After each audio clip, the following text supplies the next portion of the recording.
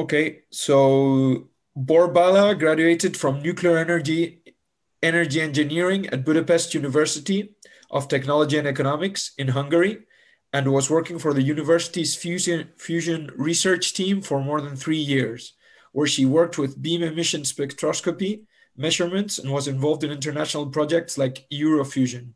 The topic of her bachelor thesis was the preliminary design of one of DEMO's tritium breeding blankets, and she is currently working as an engineer dealing with plant-related projects and big physics research. So without further ado, we can see that Borbála is a great expert in the field, so she will present the second topic, nuclear fusion fundamentals. So go ahead, Borbála. Okay, thank you very much for the introduction. And good evening to everyone. I'm also from the Hungarian Young Generation Network. I just forgot to mention it. And I'm going to speak about the fundamentals of nuclear fusion. Yep. And here, referring to one of Professor Feynman's famous quotes, I won't go into details of quantum mechanics, but I will only touch on the most important principles, since he also said, if you can't explain something in simple terms, you don't understand it. So this will be my challenge for today. And as the organizers dreamed it, I will use Sheldon to show you when we are simplifying the concepts. The aim of this presentation is to connect the point where Kevin left off to the technological solutions you will hear about in the next days. So I put here the figure of the binding energies to emphasize why we would like to achieve fusion. So let's fuse together the two nuclei, deuterium and tritium. The phenomenon of the mass defect, Kevin also mentioned, occurs, and as a result, energy is released. More exactly, we get a neutron racing with 14.1 megaelectron-volt kinetic energy. Okay, now we got a remarkable amount of energy from one reaction, but we should not forget that the goal is to produce electricity. So how do we get power from energy per reaction? We have to multiply this number by the frequency of the reactions, which is called the reaction rate. Now we need to get the nuclei to react with each other. At first, to make it simple, let's consider a system of deuterium nuclei accelerated towards an area with the nuclei of tritium. Here, rho is the density of the tritium nuclei. But because of the non-homogeneous distribution of tritium, we need to quantify the probability of the reaction. In other terms, a cross-section is an effective collision area that's wider than the particle itself. So the tritium target is represented with its particle density and cross-section. Now, what about the system of deuterium projectiles? Their most important properties are their velocity and the particle density as well. Now, if we multiply these parts, we get the interaction rate in general for a system of projectile nuclei accelerated towards a system of target nuclei.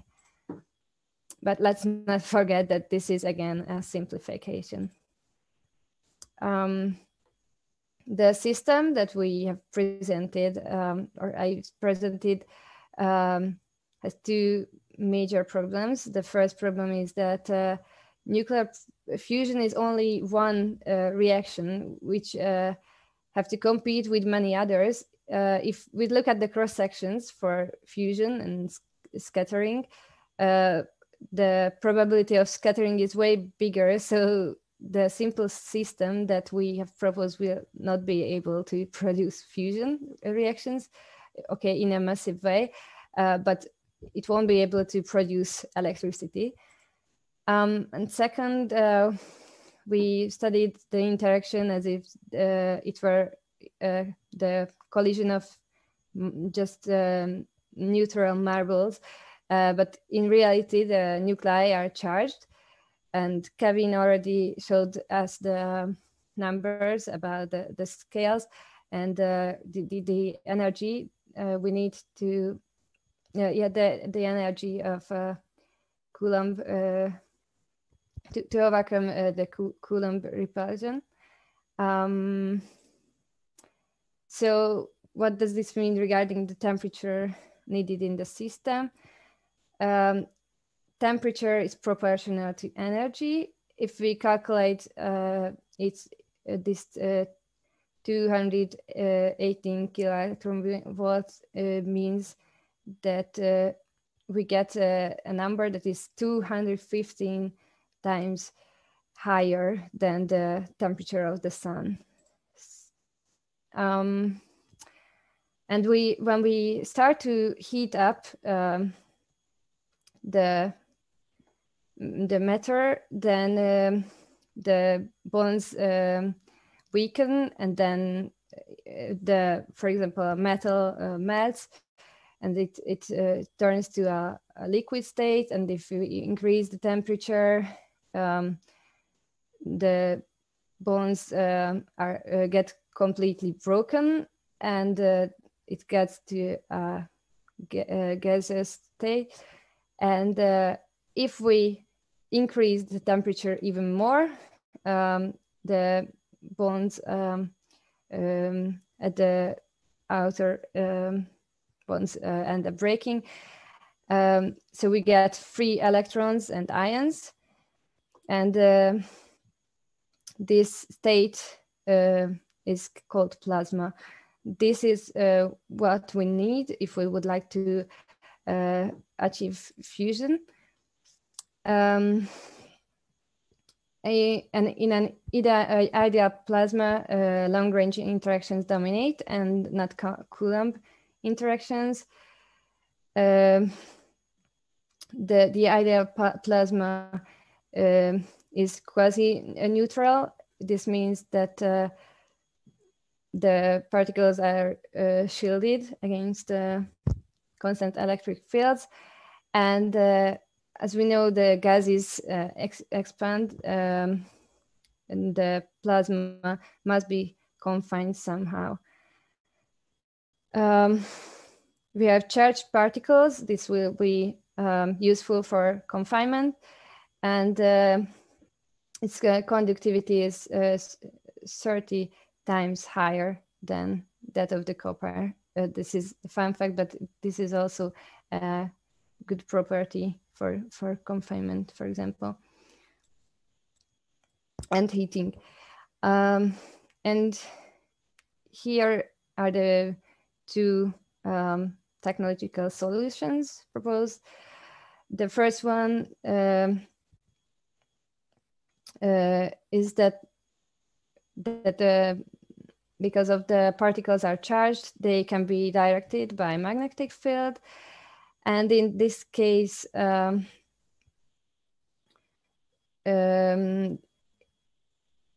stable holding of the hot plasma for as long as possible is the concept, while in case of the inertial fusion on the right, an attempt is made to achieve ignition by momentary compression of a fuel capsule with enormous energy. The latter principle is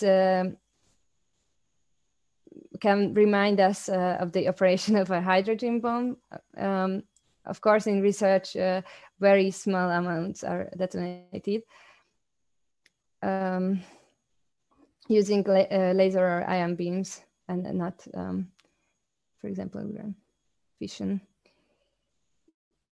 Yes, and So you have to heat up the particles to get into plasma state. The plasma in the core is so hot that it radiates in X-ray range, so we cannot see it. It's only the coldest part at the edges of the vacuum chamber that radiates in the visible range. Yes, so how hot we have to heat up the plasma? We have two criteria. One is for power. The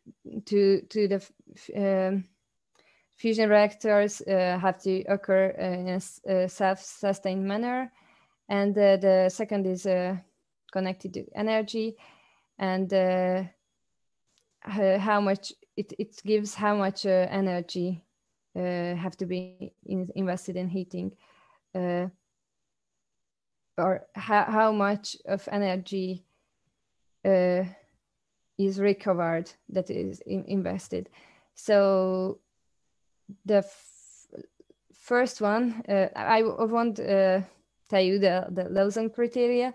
It's a bit more complicated, but the ignition criteria can be seen in this figure. Égés is the burning point of plasma. I just didn't translate it from Hungarian. Yeah, and ignition is the point that we have to reach.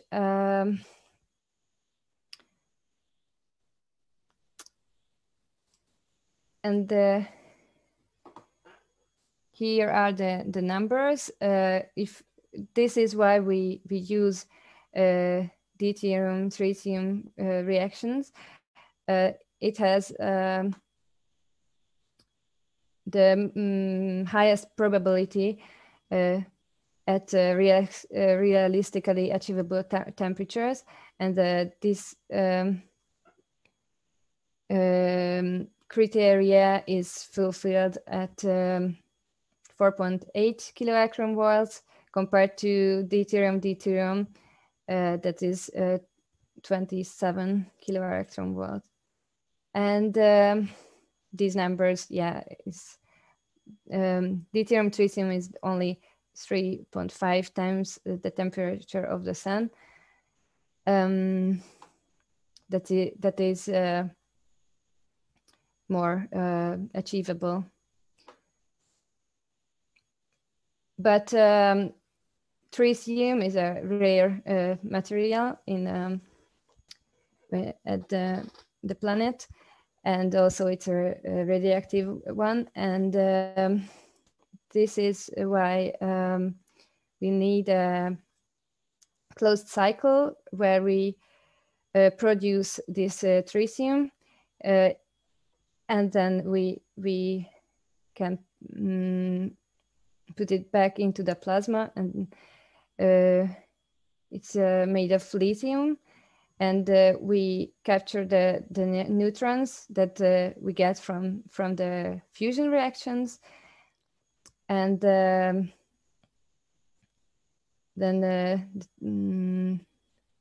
the reactions can be self-sustained if we are above ignition.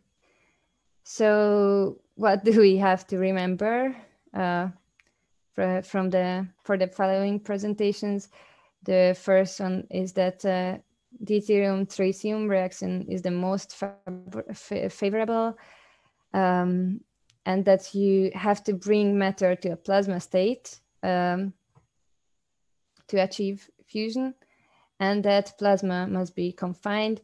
There are several ways how it can be confined, and we will hear a lot of interesting things about this in the next days. And thank you very much for your attention.